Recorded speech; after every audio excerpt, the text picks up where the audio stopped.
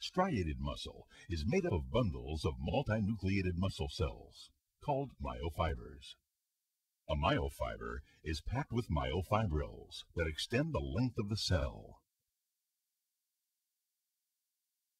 A sarcomere, the functional instructional unit of muscle, consists of thick myosin filaments and thin actin filaments.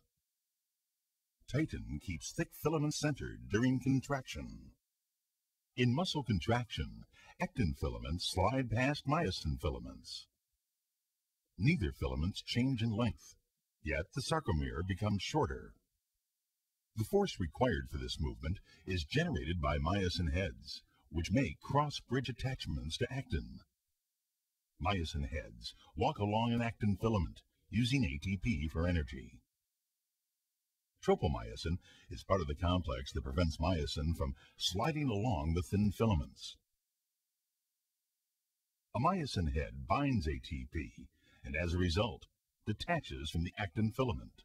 It rebinds in a new position. Phosphate release triggers a power stroke that moves the actin filament. ADP dissociates and the process is repeated.